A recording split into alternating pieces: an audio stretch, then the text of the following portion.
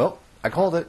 Presidential election is over, and I said that Obama was going to win, primarily due to the fact that he will be the candidate of the lesser of two evils, which doesn't really mean much when the entire electoral system is a complete fraud anyway. Now, what I would like to do is focus less on what regional preferences actually went towards Barack Obama winning the election, and focus on some issues that I think are actually more important than regional subjective preference. When it comes to this election, there's one thing that remained constant here that it did throughout a lot of the Democrat history, and that is Barack Obama had the black, Latino, and youth vote. This is nothing new. The Democrat Party almost has a complete monopoly over these groups anyway, because, well, the GOP hates these groups and continues to demonstrate that on a daily basis. But I think with this election, and the fact that Barack Obama actually is a minority, works out very much for him in getting even more support. So even parts of the youth or parts of the minority that would not normally vote for a Democrat would actually come out more in support of him during this election, particularly seeing how much of the racism has actually increased in the country since his first election. So I think that's a very important factor in favor of Obama. Now, another good point to bring up when it comes to understanding the support for Barack Obama, I think it would be women's rights. Because quite frankly, women's rights have been under an extreme attack by right-wing forces, particularly the Republican forces, in the last little while in reaction to Barack Obama being elected. I mean, several high-profile women have come out fully endorsing Barack Obama, just due to the fact that they're afraid of what right-wing forces of the GOP are actually going to do to their right to health care. And they have every reason to be concerned. Their health, their rights to their own bodies are under attack from the right wing. The people who scream endlessly about freedom and how much important it is, they pretty much go out of the way to control a woman or a woman's body as much as they possibly can. It would be nothing but the rational interest of a woman to protect her body and her rights regarding her body from an attack. So in that, the GOP basically drove women right into the arms of the Democratic Party, which prompted the Republicans to respond with the phrase, "Vote with your ladies' smarts, not your ladies' parts," which is absolutely insane. To actually relegate a woman's rational choice of wanting to protect her own rights and the control over her body to being some kind of hormone-driven cause that's inherently irrational. And I mean, isn't that something that's said about women all the time? Oh, they're so irrational, they're so emotional, they can't think for themselves. Which is essentially what the GOP just did right there. So there should be no surprise whatsoever that women decided to reject the GOP and go with the Democrat Party. It's nothing short of common sense. But I think the main thing overall is the illusion that Barack Obama is the candidate of change. Of course, that change never actually came.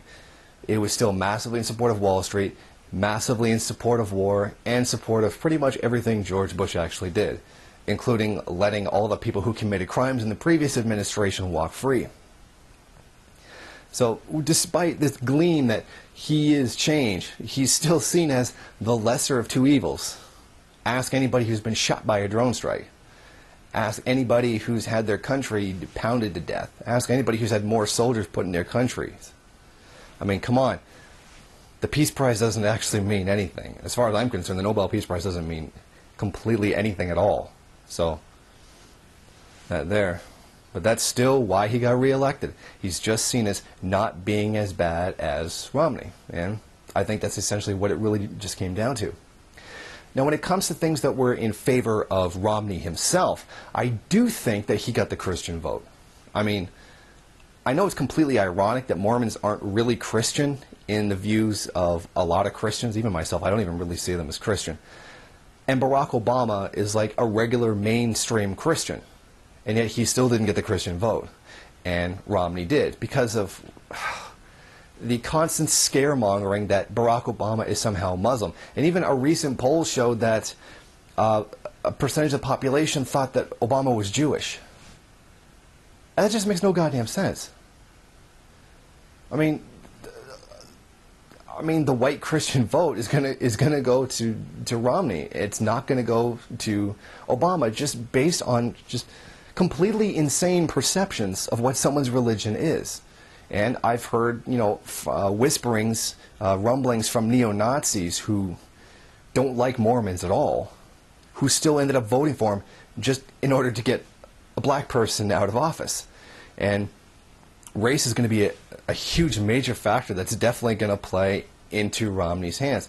Unfortunately, it was not enough to get him the win. A recent study by the University of Stanford, Michigan, and Chicago showed that 51% of Americans still hold a strong racial prejudice. And not only is that really, really high, it's also an increase from when Barack Obama first took office. They did the same study back then in 2008, and it was only 48% of the population who had such strong feelings around race. So this has actually only gotten worse by having a black man as president. So the claim that, oh, we're now in a post-racist world because Barack Obama is president and he's black, well, it's completely bloody insane. Racism has actually gotten worse. Just look at the Tea Party for 5 minutes. Look at the GOP for 20 minutes, and you can definitely see there's a huge resurgence in racism. I mean, the insanity behind the whole birth certificate thing is completely ridiculous. It makes no sense. It's just completely bloody insane. And we should only expect it to actually get worse now that Barack Obama has actually been reelected. And I definitely do foresee it getting a lot worse. Remember the neo-Nazis that tried to assassinate him when he was first elected? Or was it just the day before he was elected? Something like that. Expect stuff like this to happen in the future. Other such attempts. But I think the one thing that worked in Barack Obama's favor is the fact that he's not particularly seen as being all that Wall Street by a lot of liberals.